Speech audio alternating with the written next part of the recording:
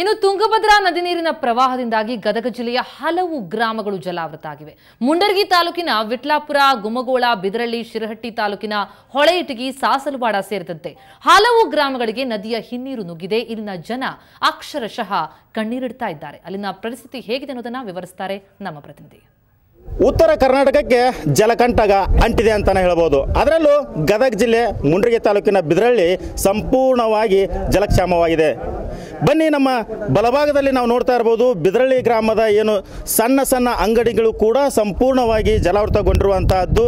ಅದರಲ್ಲೂ ಕೂಡ ಏನು ಶಿವಮೊಗ್ಗದಲ್ಲಿ ಸಾಕಷ್ಟು ಮಳೆ ಆಗುತ್ತಿರುವಂಥ ಹಿನ್ನೆಲೆ ಒಳಗಡೆ ತುಂಗಭದ್ರಾ ನದಿಯಿಂದ ಬಿಟ್ಟಂಥ ನೀರು ಸರಿಸುಮಾರು 3 ಲಕ್ಷಕ್ಕೂ ಹೆಚ್ಚು ಕ್ಯೂಸೆಕ್ಸ್ ನೀರನ್ನು ಇಲ್ಲಿ ಬಿಟ್ಟಿರುವಂತಹದ್ದು.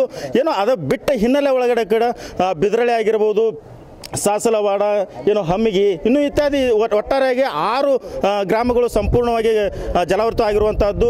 ಇನ್ನೊಂದು ನಾವು ಬಿದರಳ್ಳಿ ಗ್ರಾಮದಲ್ಲಿದ್ದೀವಿ. ಬಿದರಳ್ಳಿ ಗ್ರಾಮದ ಬಿದರಳಮ್ಮ ಏನು ರೇಣುಕಾ ದೇವಸ್ಥಾನ ಕೂಡ ಸಂಪೂರ್ಣವಾಗಿ ಅಲ್ಲಿ ನೀರಲ್ಲಿ ಜಲಾಕ್ಷಮವಾಗಿದೆ ಅಂತ ಹೇಳ್ಬೋದು. ಇನ್ನು ಬಲಗಡೆ ಭಾಗದಲ್ಲಿ ನಾವು ನೋಡ್ತಾ ಇರಬಹುದು ಈ ಬಿದರಳ್ಳಿ ಗ್ರಾಮದ ಬಸ್ ನಿಲ್ದಾಣ, ಅದು ಬಸ್ ನಿಲ್ದಾಣವು ಕೂಡ ಸಂಪೂರ್ಣವಾಗಿ ಏನು ಜಲಾವೃತಗೊಂಡಿರುವಂತಹದ್ದು. ಆ ಬಸ್ ನಿಲ್ದಾಣದಲ್ಲಿ ನಿಂತಹ ನೀರಲ್ಲೂ ಕೂಡ ಗ್ರಾಮದ ಏನು ಯುವಕರಿದ್ದಾರೆ, ಅದರಲ್ಲೂ ಕೂಡ ಒಂದು ಆಟ ಆಡುವಂತ ಕೆಲಸ ಮಾಡ್ತಾ ಇದ್ದಾರೆ.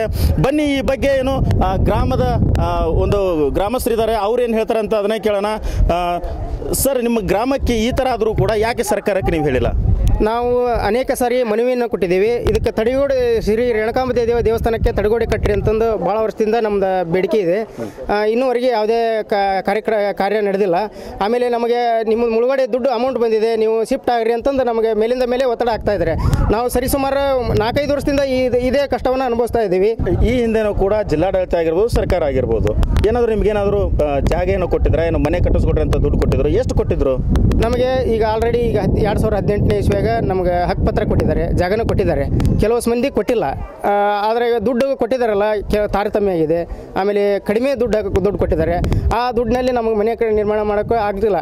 2012ನೇ ಇಸ್ವಿಯಾಗ ದುಡ್ಡು ಕೊಟ್ಟಿದ್ದಾರೆ. 12-13ನೇ ಸಾಲಿನಾಗ ನಮಗೆ ದುಡ್ಡು ಕಲ್ಪಿಸಿದ್ದಾರೆ. ಈಗ ಹಕ್ಕುಪತ್ರ ಕೊಟ್ಟು 2017-18ನೇ ಸಾಲಿನಾಗ ಹಕ್ಕುಪತ್ರ ಕೊಟ್ಟಿದ್ದಾರೆ. ಹಾಗಾಗಿ ನಮಗೆ ಮನೆ ನಿರ್ಮಾಣ ಮಾಡೋಕ್ಕೆ ಆ ದುಡ್ಡು ಇಲ್ಲಿವರೆಗೂ ಇಲ್ಲ. ಅದು ಜನರಲ್ಲಿ ಎಲ್ಲ ಬಳಸಿ ಹೋಗಿಬಿಟ್ಟಿದೆ. ಹಾಗಾಗಿ ನಮಗೆ ಮನೆ ಕಟ್ಟಕ್ಕೆ ಪ್ರಾಬ್ಲಮ್ ಆಗಿದೆ. ಈಗ ಹೋಗು ಅಂತಿದ್ದಾರೆ. ಅಷ್ಟಾಗಿ ನಿಮ್ಗೆ ಯಾವುದೇ ಪರಿಹಾರ ಕೊಡೋದಲ್ಲ ಅಂತ ಕಡಾಖಂಡಿತ ಹೇಳ್ತಾ ಇದ್ದಾರೆ. ಇಷ್ಟೆಲ್ಲ ಆದರೂ ಕೂಡ ಏನು ಈ ಥರ ನೀರು ನಿಂತು ಇಡೀ ಗ್ರಾಮವೇ ಮುಳುಗುವಂಥ ಪರಿಸ್ಥಿತಿ ನಿರ್ಮಾಣವಾಗಿದೆ. ಈಗಲಾದರೂ ಕೂಡ ಅಧಿಕಾರಿಗಳು ಹೇಳ್ಬೋದಲ್ಲ, ನೀವು ನಮ್ಗೆ ಸಹಾಯ ಮಾಡಿ, ಯಾಕಂದ್ರೆ ಇನ್ನೂ ಸ್ವಲ್ಪ ಹಣನೂ ಕೊಡ್ರಿ, ಇಲ್ಲಾಂದ್ರೆ ನಮ್ಮ ಶಿಫ್ಟಿಂಗ್ ಆರ್ಡರ್ ಮಾಡಿ ಅಂತ ಹೇಳ್ಬೋದಲ್ಲ.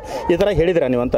ನಮ್ಮ ಮಾತೇ ಕೇಳಿಸ್ತಾ ಇಲ್ಲ. ಯಾವ ಅಧಿಕಾರಿಗಳು ನಮ್ಮ ಮಾತ್ರ ಲೆಕ್ಕಕ್ಕೆ ಆಗ್ತಾ ಇಲ್ಲ. ನಿಮ್ಮದು ಮುಳುಗಡೆ ಆಗೈತಿ, ಶಿಫ್ಟ್ ಆಗೈತಿ, ನಿಮ್ಗೆ ದುಡ್ಡು ಕೊಟ್ಟಿದೆ, ಯಾಕೆ ನೀವು ಹೋಗ್ತಾ ಇಲ್ಲ, ಹೋಗ್ರಿ ನೀವು ಅಂತಂದು ನಮಗೆ ಬಲವಂತ ಮಾಡ್ತಾ ಇದ್ದಾರೆ. ಬಿಟ್ಟರೆ ನಿಮ್ಗೆ ಏನಾರ ಪರಿಹಾರ ಕೊಡ್ತೀವಿ, ನಿಮ್ಗೆ ಇಷ್ಟೆಲ್ಲ ಲಾಸ್ ಆಗಿದೆ, ನಿಮ್ಗೆ ಸಾಂತ್ವನ ಯಾರೂ ಹೇಳಿಲ್ಲ. ನಮ್ಗೆ ಯಾವುದೇ ಅಧಿಕಾರಿಗಳು ಸಾಂತ್ವನ ಹೇಳಿಲ್ಲ. ಎಲ್ಲಿ ಶಿಫ್ಟಿಂಗ್ ಮಾಡಿದ್ದಾರೆ? ನಮಗೆ ಇಲ್ಲೇ ಬಿದರಳ್ಳಿಯಲ್ಲಿ ಹೊಸ ಊರಿನಲ್ಲಿ ಶಿಫ್ಟಿಂಗ್ ಮಾಡಿದ್ದಾರೆ. ಅಲ್ಲಿ ಗಂಜಿ ಕೇಂದ್ರ ಸ್ಥಾಪನೆ ಮಾಡಿದ್ದಾರೆ. ಆದರೆ ಇನ್ನೂ ಏನು ನಮಗೇನು ಕೊಟ್ಟಿಲ್ಲ. ಅಲ್ಲಿ ಗಂಜಿ ಕೇಂದ್ರಲ್ಲಾದರೂ ಕೂಡ ಗ್ರಾಮದ ಜನರಿಗೆ ಸರಿಯಾಗಿ ಏನು ಇದು ಮಾಡಿದಾರ ಅಂತ? ಈಗ ನಮ್ಗೆ 3-4 ದಿವಸ ಆಯ್ತು ನಮ್ಗೆ ಹಿಂಗಾಗಿ ಅಸ್ತವ್ಯಸ್ತಾಗಿ. ಇವತ್ತು ಗಂಜಿ ಕೇಂದ್ರ ಆರಂಭ ಮಾಡಿದ್ದಾರೆ. ಇವತ್ತು ಬಂದು ಅಲ್ಲಿ ಶಿಫ್ಟ್ ಆಗ್ರಿ ಅಂತಂದು ಇದು ಮಾಡ್ತಿದ್ದಾರೆ. ಎಲ್ಲ ಜನ ಅಲ್ಲೆಲ್ಲೇ ತಮಗೆ ಅಲ್ಲಿ ಬೀದಲ್ಲಿ ನಿಂತ್ಕೊಂಡಾಗತ್ತಿದ್ದಾರೆ. ಎಸ್, ಇದು ಗ್ರಾಮಸ್ಥರ ಮಾತು. ಘಟನೆ ಆಗಿ 4 ದಿನ ಕಳೆದರೂ ಕೂಡ 3 ದಿನವೂ ಯಾವ ಒಬ್ಬ ಅಧಿಕಾರಿನೂ ಈ ಗ್ರಾಮಕ್ಕೆ ಬಾರದೇ ಹಿನ್ನೆಲೆ ಒಳಗಡೆ ಗ್ರಾಮಸ್ಥರು ಅಧಿಕಾರಿಗಳಿಗೆ ಹಿಡಿಶಾಪ ಹಾಕ್ತಾ ಇದ್ದಾರೆ.